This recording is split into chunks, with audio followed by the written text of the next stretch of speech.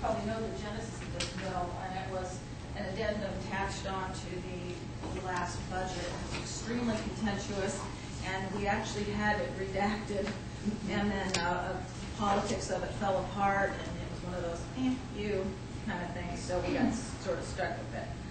I think that they'll have a very hard time continuing it. I think at some point we'll be able to roll it back so that the good faith effort still works. We'll keep trying. We'll keep trying. Yeah. The good faith effort is still the process for DBE, UDBE. Caltrans has not changed that. It's the disabled veteran business that has gone from a good faith effort to mandates. So, yes? We've been Caltrans projects, and we ran into one of them.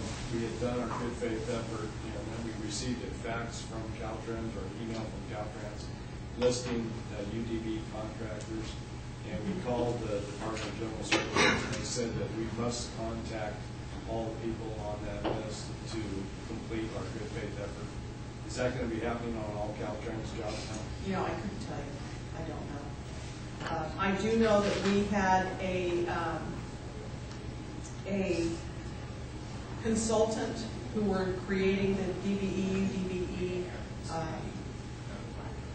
spreadsheets and a lot of information the contractors were getting when they pulled the plans or when they were bidding, and that contract ceased to be funded recently.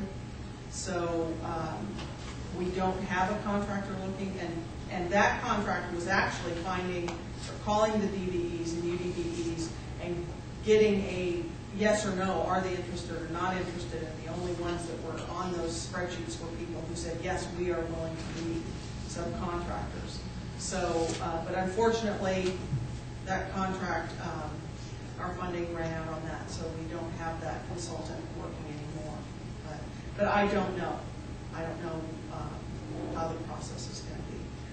One of the things, the pamphlet, Caltrans quick reference information for contractors. There are phone numbers for office engineer and DGS, and if you have those specific questions, give them a call. Sometimes by the time it filters to me, it's old news, but hopefully these guys should have up-to-date, perfect information for you. So there's nothing in the works that's going to take away the good faith effort? At this point, it's static. It's as is. It's what it used to be, right? So there's the good faith effort, and we are very aware that we are a rather geographically isolated, homogeneous district, and it's difficult to find a lot of firms that meet the qualifications for these businesses. So, you know, we are still on the good faith effort on those processes. Yeah. Yes.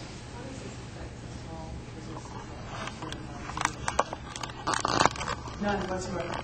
Her question was, how does it affect the small business, certified small businesses bidding as a prime? None. You know, if you're going to bid a job, yeah, if you're a DBBE or a small business and you're bidding the job as a prime, you don't have to meet a goal because you are that goal. You are them. Yeah. So, do we have any DBBEs in the room? You are. Okay. So yes, we need to have a speed dating process. Yeah. Robin and I will work on speed dating. We'll Yeah, but we'll only invite really cute. So, actually, no, and there was a DBBE guy that was really here for a lot of years, and he was a terrible contractor. So just being, you know, a disabled veteran doesn't make you the world's best contractor either. That's the other side of that. Right. Yeah. Right. Well, we all know businesses that are good, bad, and they can be primes, they can be subs, they can be disabled. You got a lot of work. They can be small. You know, that you wouldn't have gotten in a regular competitive market. Right. Right. We got a bid, Deferco got a bid, last bid. It was really rather interesting because they had quite a few company names that they went under, but at the bottom, it said that the guy had done 8 tours in Iraq and Afghanistan that owned that company, but he was not DVVE. So he, unfortunately for him, had not been wounded in combat. And he only hired veterans to work for him. And I thought, isn't that a shame? Because in a minute, I would take him, even if his bid was slightly higher, if there was something that said, hey, you know, you don't have to be hurt when you go over there, you just have to serve your country. And because it was really an amazing little biography of who that company was on the bottom. Well, hopefully he is a certified small business and he can use it that way. I didn't see any certification, but it did say non-DVVE after he said how many tours of duty he had done. Right.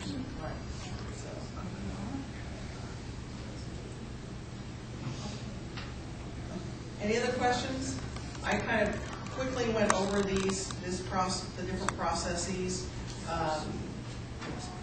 I am available by phone. By email is my preferred communication because then I can actually write you an answer, and if I'm not in the office, for instance, like this morning, you'll get voicemail.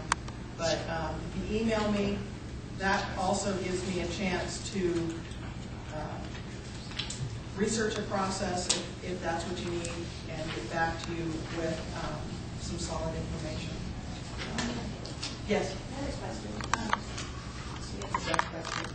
We had a bid that we were bidding on and we needed a DBE. So we had a vendor that was a DBE, also a UDBE. So the goal was a 2% goal. So if it's the same vendor, does that mean we have to make it 4%? No. It's still a 2% goal, right? Okay. And the percentage goal is based on the amount of that contract. So if it was a $100,000 contract, then $2,000 would be devoted to whatever that contractor. So if they were said. asking, they wanted both DBE and UDBE, we could use one and still keep that 2%. If they don't say UDBE 2% and DBE 2%, if they just want you to find one, then you find a firm that is either or. And basically, if you are a member of those 4 groups, woman-owned, black-owned, Asian Pacific, or Native American-owned, you are both kind of, because everybody goes in as a DBE, a disadvantaged business. And then because of your gender or national origin, you fall into the UDBE.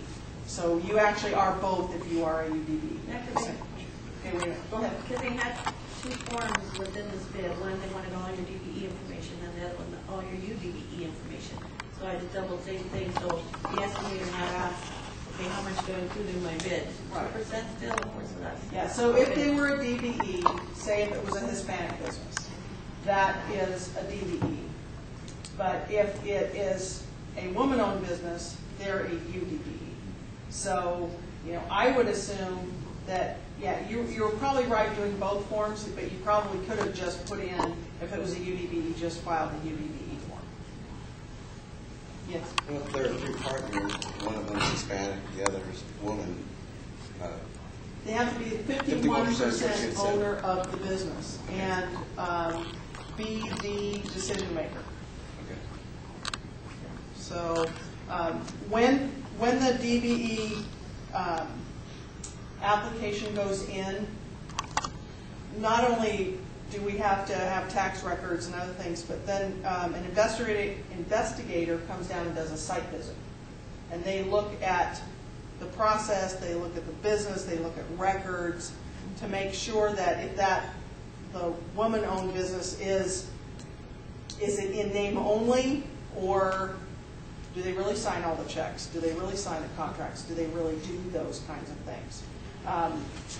And because the state's budgets are so tight, I have volunteered and I'm now a site investigator. So I can come to the local areas so the DBEs don't have to wait for Sacramento to send somebody down here. So I'm one of the investigators that does this. So yeah, so that's what we kind of look at.